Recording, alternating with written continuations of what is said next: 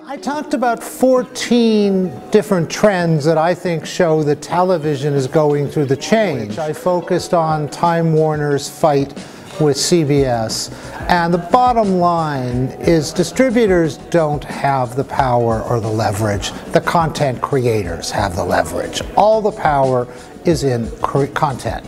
We have so many channels, so much content. We've never had so much good content. We've never had so much bad content. That content isn't king. Content is kinger than it has ever been.